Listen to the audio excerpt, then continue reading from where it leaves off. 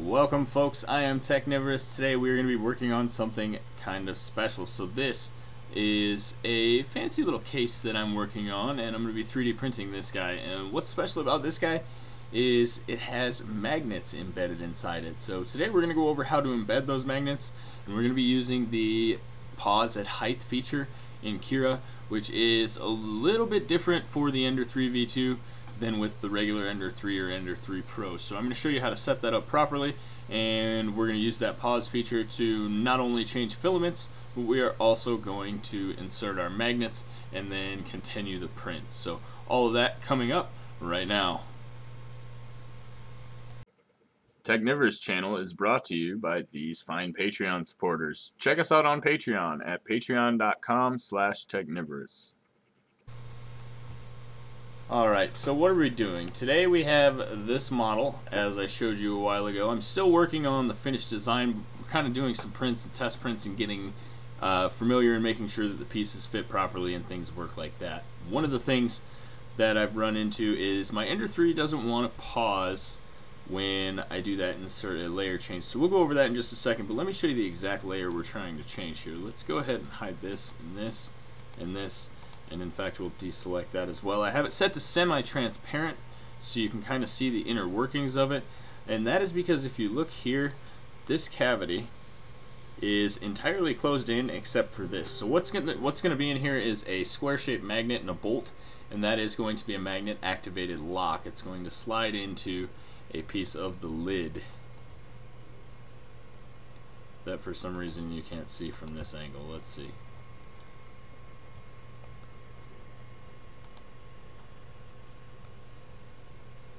Okay, there it is right there. So you'll press a magnet against the outside and it'll slide that bolt in and slide that bolt out, and the backside's just a hinge. So what we're trying to do is we're printing it upside down since the base is a different piece and this is basically just 4 walls. So we're trying to stop it right here so we can insert that bolt and the magnet and then print over the top. That way there's no way those pieces can come out and it'll be pretty secure. However, like I said, I was getting some issues using Cura to do this. So let's jump over to Cura and I'll show you exactly what I'm talking about. On this particular model, this is the one we were just looking at, and I have it exactly where I want it as far as pausing it. That's going to be layer 48 for me. You can see down here I do have the post-processing script enabled. In fact, I have 2 of them turned on, and that is right here. The reason I have 2 of them turned on is because I'm going to be pausing at layer 1 here as well. So it started to print. We're going to transition over there in just a minute, but let me show you the settings real quick. And basically we have this changed to layer number. You can set it to height. We're going to leave it at layer number, and this is where I would put in layer 48 if I wanted to stop right here. You can pick whatever layer you want. If you want to do a filament change, if you want to do multiple changes at multiple heights, you're going to have to do multiple pauses and make sure that they're all set up properly. Say here with the BQ M25, you would assume this is Marlin. It should be Marlin, but for some reason it doesn't work properly unless you select this with the Ender 3 V2. So select BQ M25 and then go ahead and set disarm timeout to 0 if it's not already. That'll keep it from disarming. You have the park printhead X and Y. Those were set to 2 random values, and I just changed them to 0. That'll park them at the front left of the bed instead of hovering them over the model. Then there is the retraction speed, which is set to 25, and we're going to leave that alone. Let's go look at this other one because I did make a couple adjustments after testing this initial one, and you'll see here in a minute when we restart this print that it does leave a little blob if you don't retract that. So the adjusted retraction settings are to retract 3 millimeters and to extrude 2.8 millimeters. The speeds you can leave the same, and I did that because I increased my standby temperature from 0 to 200. This is going to be a fast swap, so I don't want it to cool down in between. I want it to be right back up and running. And you can change the display text. This one says insert magnet. That'll show up on my screen. This one says test pause. That will show up on my screen during that pause. And if you were going to do a bunch of color changes, that might be what you want to put in there just to make it show up. But one of the most important parts of this is the G-code before and after pause. You need these 2 M300 commands. I know it's annoying. You can literally put any command there in order to get it to work properly, but without that, Without either of them, it will just pause and then continue on its own. If you don't put something in the G-code after pause, it won't allow you to continue the print after it pauses. You'll have to stop and start over, and it's really, really annoying. So I just use the beep, even though I don't like it, because it's simple, it doesn't get in the way, it doesn't have anything to do with the operation of the machine or anything.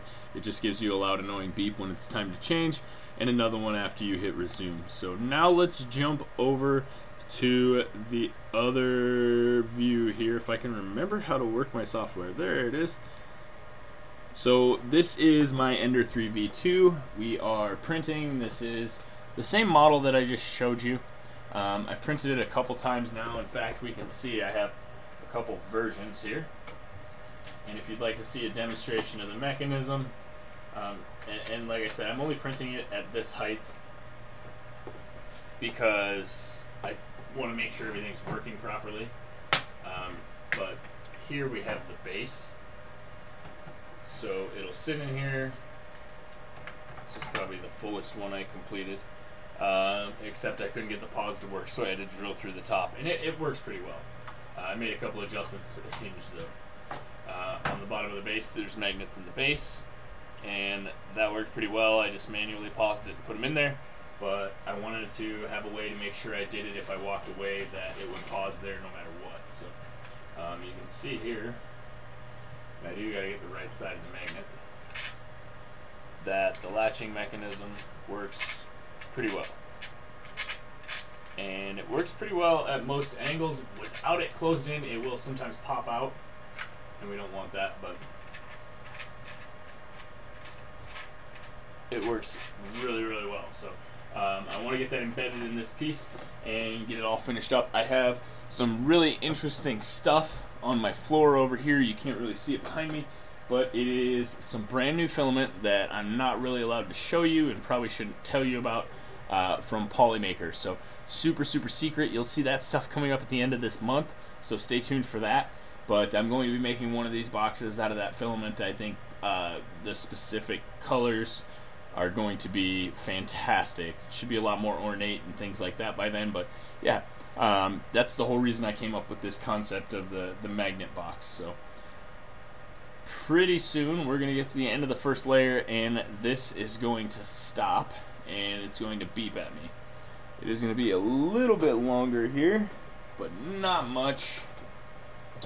This is an example of the first layer last time.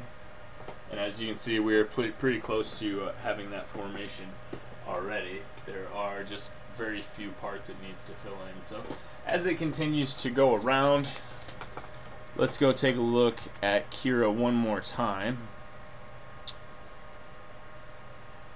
The interesting thing here is every time I change the scripts, I have to reslice. So you will have to slice before adding the script, and then go to preview to find the particular layer that you're trying to add the script to.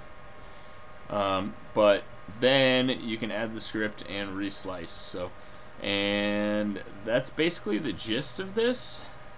I just wanted to explain how I did it and make sure you see that you have all those M300 commands in there. Without that, it is really not going to work. So we have just a minute or two left to go here.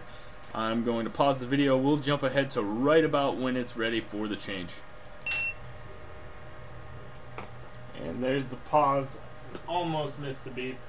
But as you can see, we are ready to go here. We can just go back over to print and resume printing. And it should carry on its merry way.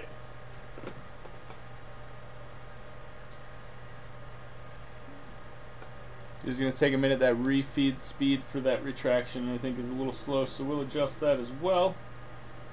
But it should go in just a minute here.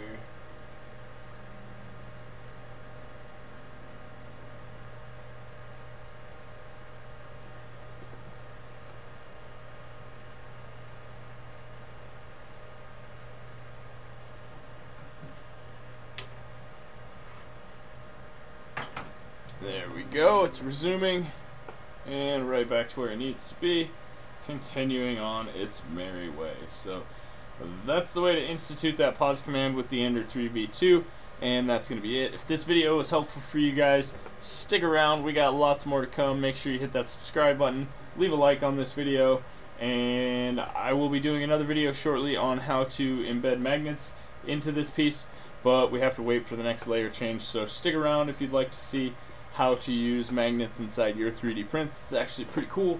Like I said, you kind of get this effect right here where I have magnets embedded in both of these pieces, and they simply just kind of snap into place. It's kind of nice. Little hide a key there for my chest, and yeah, Technivorous out.